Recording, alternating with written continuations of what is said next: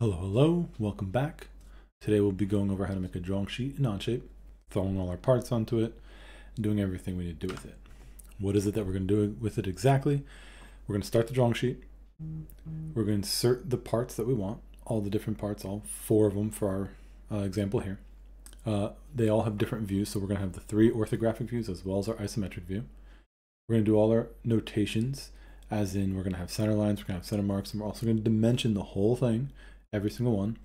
And then I'll talk about updating the title block and making sure that's what you want. All right, so let us begin.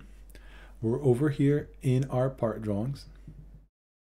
And how do you begin, right? Just like before when we started new drawing sheets or new part studios, down here it says create drawing. So we're going to go ahead, create drawing.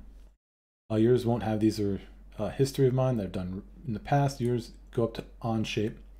We're actually going to choose ANSI C inch, right? Make sure you pay attention to whether or not it's millimeter or inch based on what you've drawn your parts in. By default, ours are all set to inch. We're going to import inch, all right? C size. Click OK. Loading, loading, loading. All right, so this pops up. If you did not draw all 4 of your parts down here, they won't show up right here. And if you didn't do that, you'll have to go into other documents and find your other ones, right? But since I drew all 4 here, all 4 of mine are here. And now you can just go to the one you want. So the first one we did was clamp block. Look over on the side here. We're starting to import or place our front view of our clamp block. I want to fit all 4 in the sheet, and I feel that 1:1 scale is a little big for this. So over here, before even placing anything, you can change your scale. I'm going to change it 1:2, so half scale. All right, and the clamp block's my first one. I'm just going to click my front view because that's where the front view goes.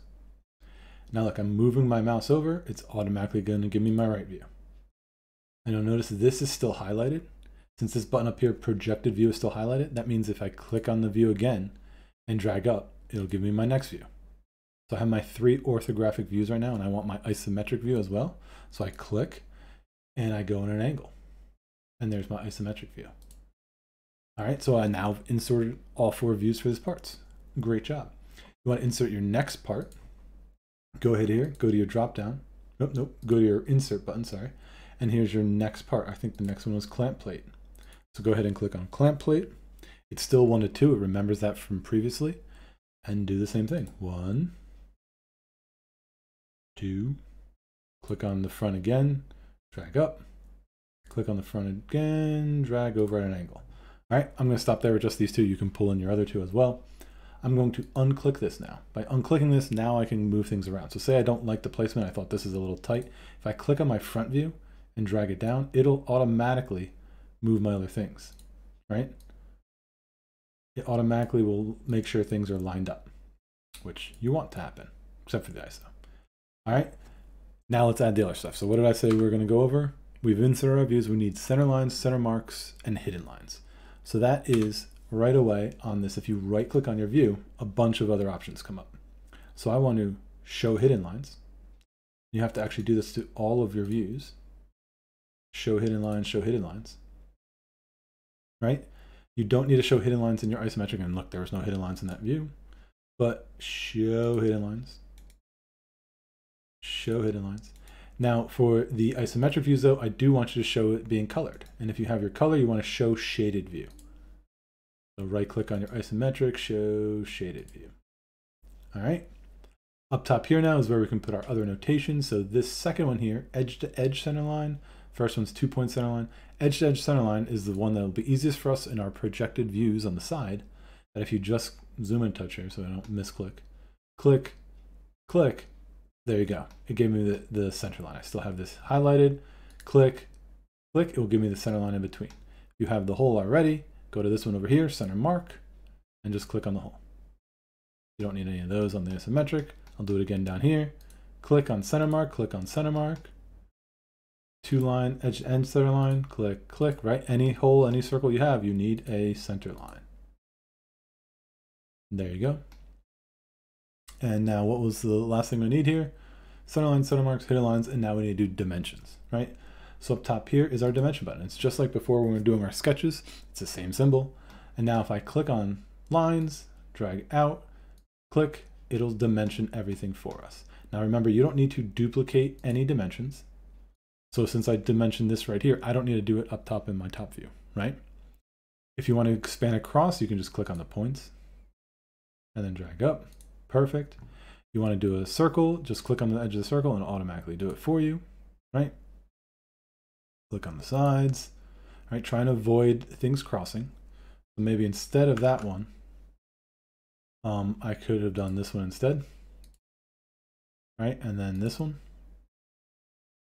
And now if I hit escape, click on that one and delete it, right? 0.5, 0.75, 2.5, the 4 is over there. I don't need the value over there. But we do need the length on this one, right? We do need this one. Is that all the dimensions we need for this? I think it is. Hole goes through 0.65, step, there. Yep, I think that's all the dimensions for that. All right, you're going to do that for all 4 parts. Make sure you're showing hidden lines, make sure you're using center marks, and shade your isometric views.